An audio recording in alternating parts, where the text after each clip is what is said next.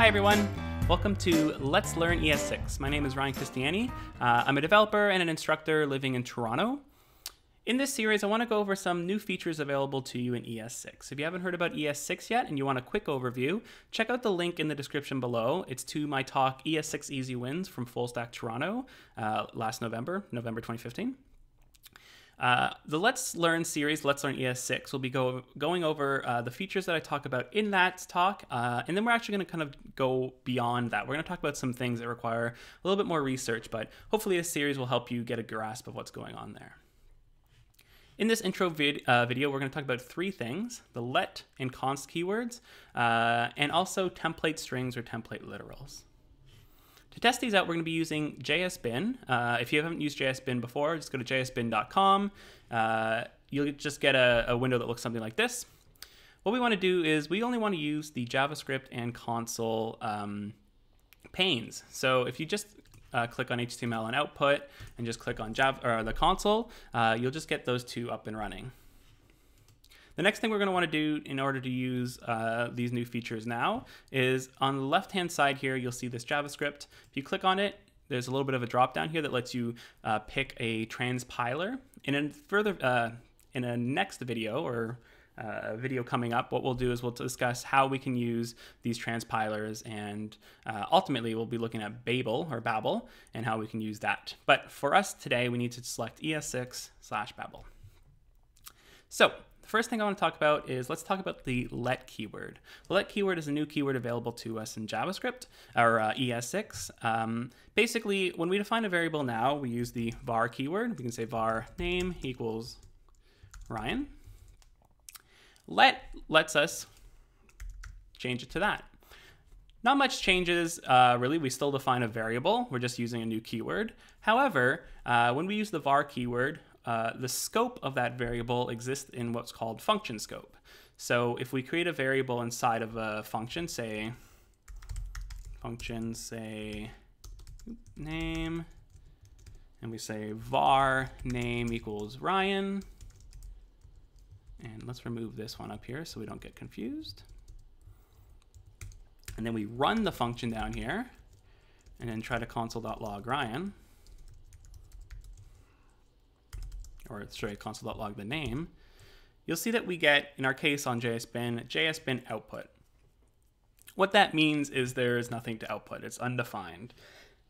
Defining the variable inside of this function has scoped it to stay, inside of this function. This is great, and this works really well. If we define another function inside of here, due to the power of closures, this variable is available inside of the function inside of this function, and so on. However, in JavaScript, we've never had the ability to use block scoping. So the let keyword, looks something like this, if you remember, will allow us to block scope our variables.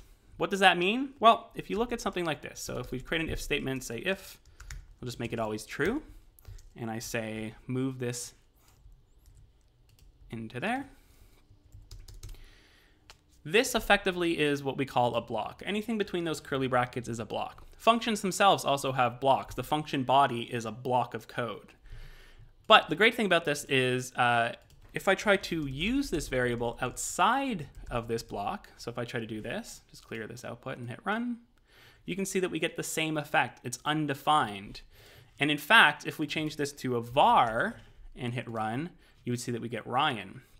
So the let keyword allows us to block scope our variables. And this is a feature that's been available in other programming languages, but up until now, we haven't had this in JavaScript.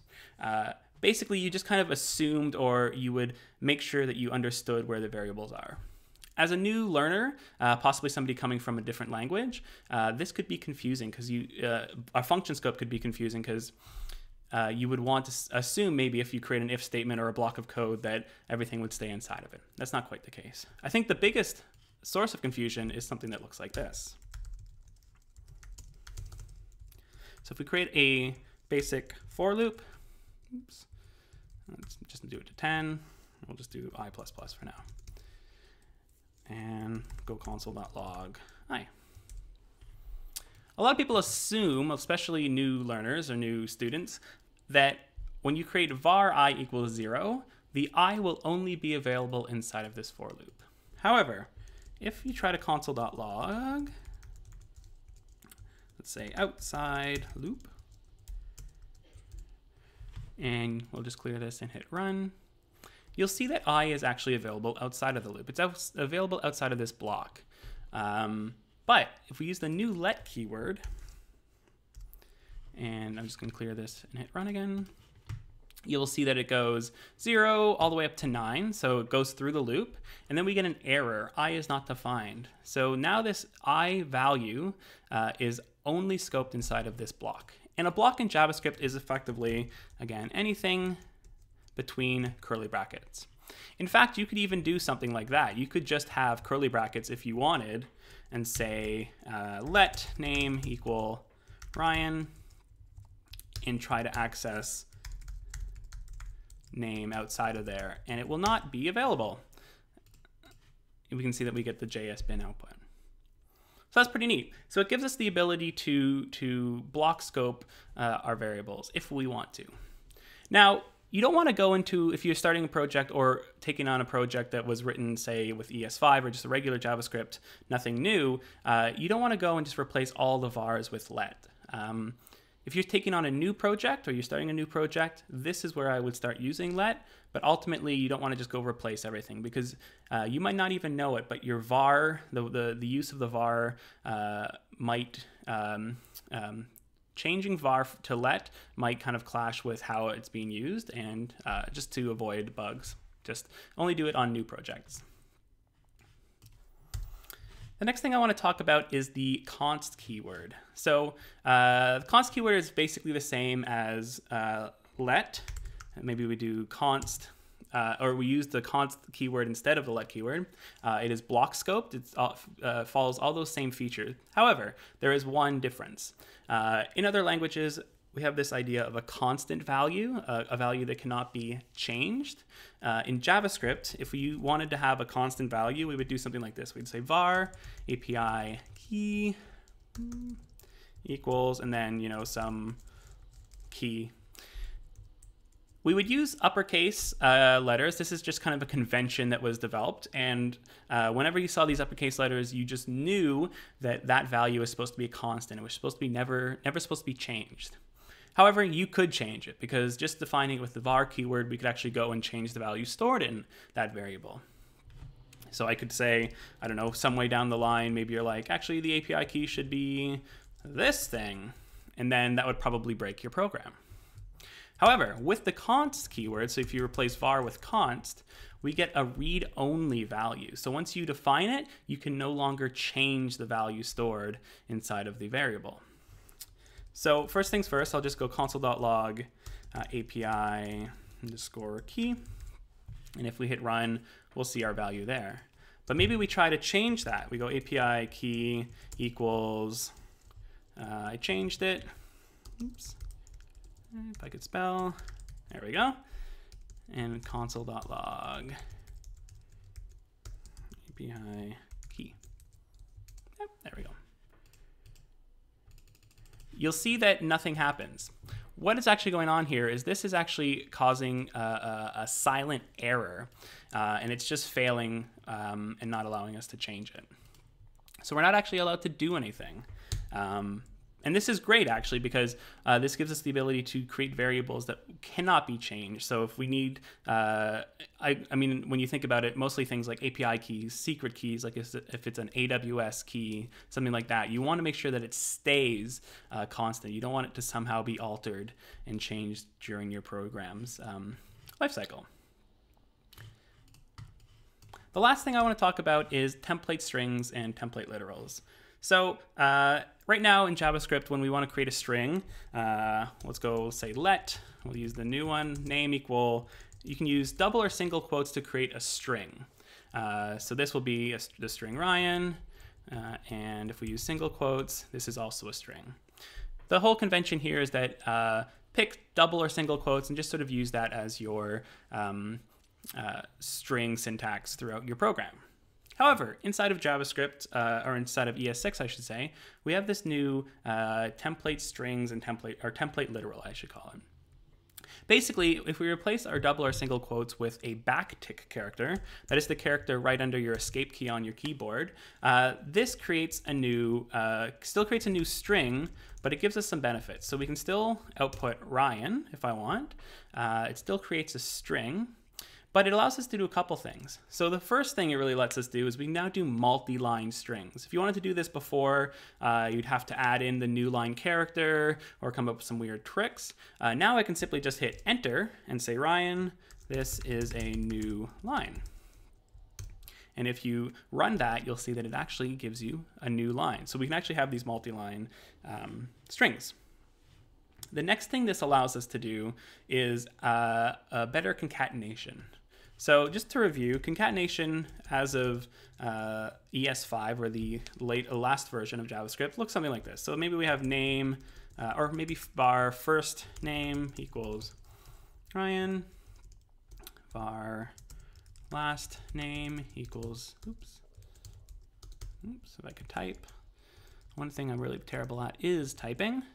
Christiani, and maybe we wanted the sentence console.log. My name is, and Ryan Christiani. So I'd have to use these variables. So I'd put a space there, and I'd be like, okay, first name, but then we need another space, so we concatenate just a space character, and then we add last name. Whew, there we go. My name is Ryan Christiani. So, I mean, this is a really small string, but it's already starting to get really hairy, and this is not nice to look at. If you think about larger programs, you might actually have a much larger string that you need to kind of like fill in the blanks effectively. So with new template strings, we can actually do that really quite easily. So first things first, let's make this all ES6 and change these to lets.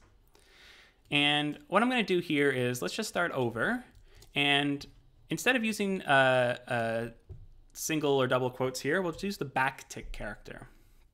So here is where I would say my name is, and then we need to fill in first and last name. So inside of the template literals, we get this new syntax of this template interpolation where we can put in our variables. So it's this syntax of $, 2 curly brackets, and then inside of that is where we put the variable we want to be we want to fill in. So in this case, first name space last name. And this is great. If you've ever used anything like handlebars or any sort of templating language available in some of these JavaScript frameworks, this looks pretty familiar to you already, probably. The great thing here is that we don't need to concatenate. We don't need to use the plus signs or anything like that to stop and then add our variable and then maybe add like a blank space and then add our other thing. We can just go ahead and do it all in here. And just as a proof, if we run this, you'll see that it outputs my name is Ryan Christiani. I will point out you don't have to up here change these to be, oops, not like that, string templates or template literals up here, but you totally could as well if you wanted. It works perfectly fine with just having those as regular strings like such. The one great thing about this is that let's assume we have a big object. So let's say we have let person equal, we'll say first name is going to be Ryan, oops, last name Christiani. Maybe we have a method say name. You might be looking at this and being like, oh no, you forgot to put something that looks a little bit like this. Well, I will actually give you a little extra tip here. Inside of ES6, we can actually use this signature of writing a method where we actually have a shortened method signature. So we no longer have to put function or colon function and then store the anonymous function on there. This will do it all in one go. And it looks really nice, I think. It's a lot easier to write out. You don't have to go like this and all that stuff. Oops, I think it just looks real nice. So let's say that this say name function, we just want to return my name is Ryan Christiani.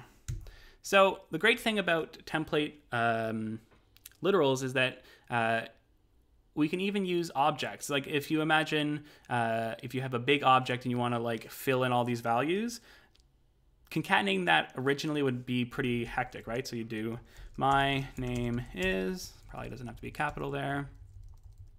And we go plus this dot first name, oops, no space there. And then we need a space here though. So we do our like blank space. I'm not even gonna finish it. I don't like it. Again, we could just simply go ahead and do something like this. Using the backtick characters, we create our new template literal. We can say my name is this new syntax, this dot first name, space, this dot last name. And if we say maybe down here, let name equal person dot say name, and then console.log name. I'll just clear this and run it.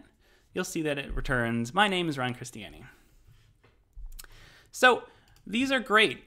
These are, in my mind, sort of the easiest wins from ES6. The let keyword allows us to block scope our variables.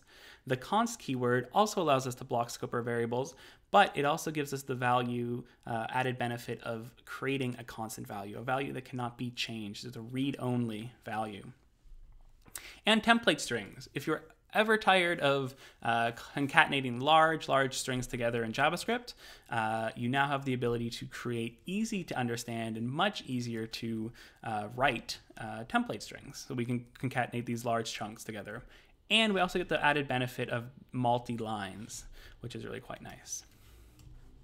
So I hope you enjoyed this first introductory series of Let's Learn ES6. Coming up in the future, we'll be doing much more. The next video will be arrow functions. After that, we'll talk about spread and rest parameters. We'll have a video on promises, and we'll keep going from there. If you want to stay up to date, make sure you subscribe or check me out on Twitter at rchristiani. My website is also ryanchristiani.com. And I hope to see you soon. Bye.